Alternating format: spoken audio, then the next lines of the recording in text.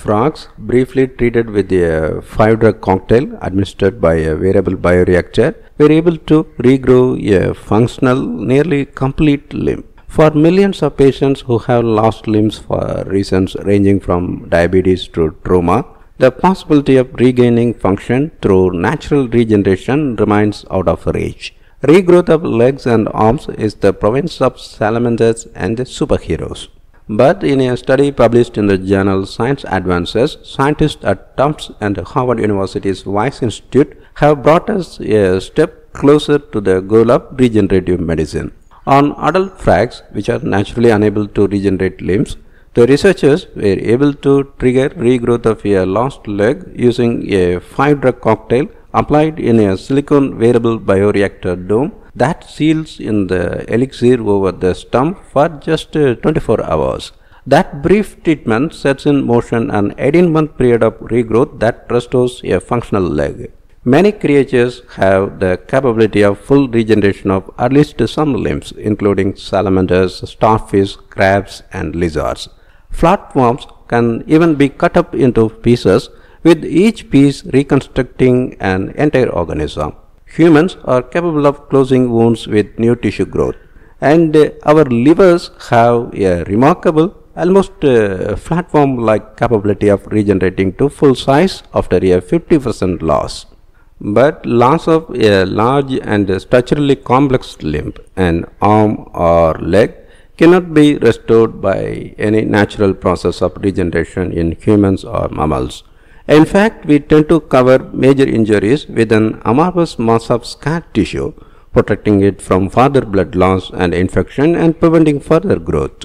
The Tufts researchers triggered the regenerative process in African clawed frogs by enclosing the wound in a silicone cap, which they call a biodome, containing a silk protein gel loaded with the 5-drug cocktail. Each drug fulfilled a different purpose, including tamping down inflammation, inhibiting the production of collagen which would lead to scarring, and encouraging the new growth of nerve fibers, blood vessels, and muscle. The combination and the bioreactor provided a local environment and signals that tipped the scales away from the natural tendency to close off the stump and toward the regenerative process. The researchers observed dramatic growth of tissue in many of the treated frogs, recreating an almost fully functional leg. The new limbs had bone structure extended with features similar to a natural limb's bone structure. A richer complement of internal tissues, including neurons and several toes, grew from the end of the limb, although without the support of underlying bone.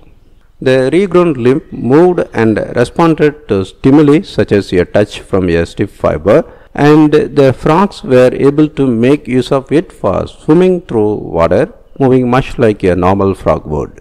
The researcher Nirosha Murugan says that it is exciting to see that the drugs they selected were helping to create an almost complete limb.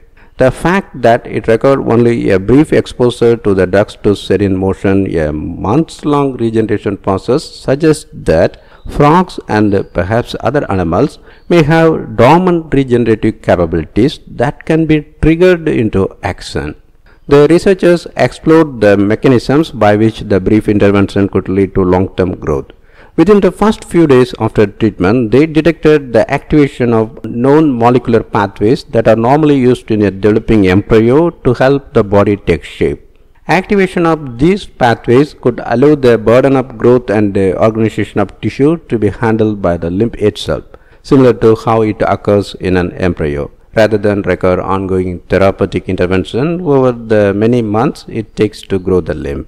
Animals naturally capable of regeneration live mostly in an aquatic environment.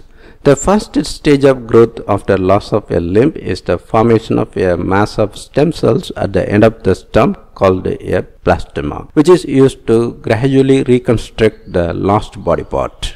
The wound is rapidly covered by skin cells within the first 24 hours after the injury, protecting the reconstructing tissue underneath.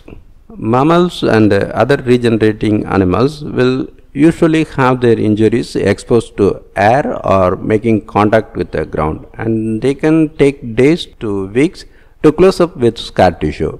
using the biodome cap in the first 24 hours helps mimic an amniotic-like environment, which along with the right drugs allows the rebuilding process to proceed without the interference of scar tissue.